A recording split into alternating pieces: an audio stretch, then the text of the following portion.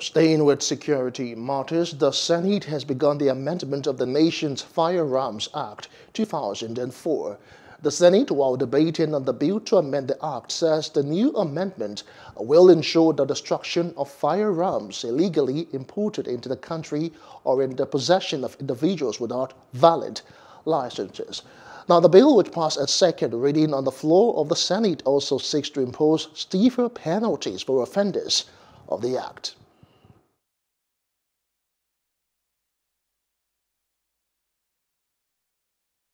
The main aim of the proposed amendment is to curtail the proliferation of illegal arms and bring the existing law in line with the global best practices. The amendment will also effectively address some of the security challenges currently plaguing Nigeria.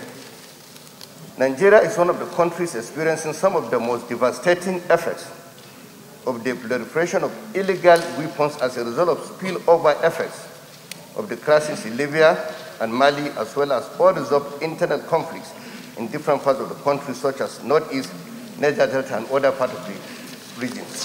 With this amendment, this nation will be able to curb the menace of insecurity that is now the bane of the problem in our country. Mr. President, this sort of amendment is what we need at this particular time to ensure that this country is safe again. However, Mr. President, I will urge that as we go through this, we look at the reasons for which this amendment was not assented to in the 8th Senate, so that we don't make the same mistakes and this amendment is passed. We need this amendment like yesterday. The security situation would have been far better if we were able to control the proliferation of firearms in the country. This bill, like the sponsor mentioned, was passed in the 8th Senate and National Assembly, but there was no assent.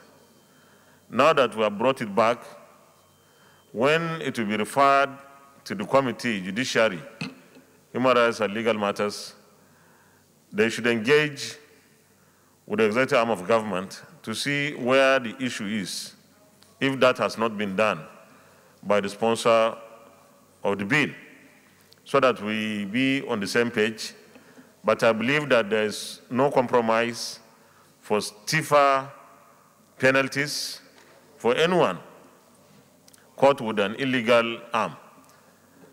The security situation can still be reversed once we continue to remain focused and remain committed.